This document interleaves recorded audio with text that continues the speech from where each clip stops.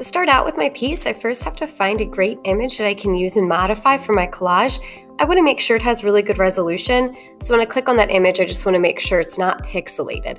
Then I'm going to copy and paste it into a new Paint 3D project area. So you can see I've pasted it in here, and I'm just cropping it really quickly to get rid of some extra space that I found. And now I'm using the canvas option here, and I'm enlarging my canvas to about twice the size of my object. So that canvas is that background space that I have to be able to work in to build my collage. Now I'm just using that select tool. So again, on the left, top left, that select feature allows you to click and drag over an area of your piece. And I'm just pulling out these little rectangles and I'm arranging them in a way that I think could be kind of interesting for my collage.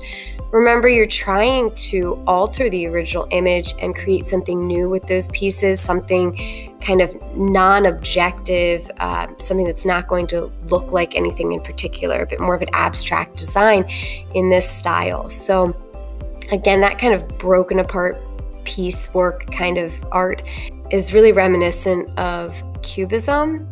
And by using something from pop culture, I'm kind of tying in something fun there by using my cereal box object.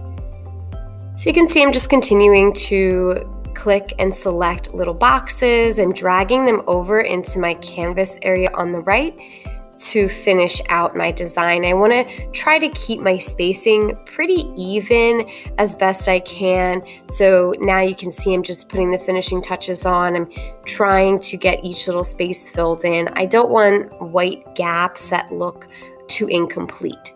Once I'm happy, I'm cropping away the extra space. You can see I used that crop tool on the top. And then I want to save my piece as an image. And that's it. This piece could go pretty quickly for you if you're going the digital route, but likewise, you could do this with an actual physical front of a cereal box. The only difference would be the materials that you're using, but you'd still be cutting them apart, piecing them together in an interesting way.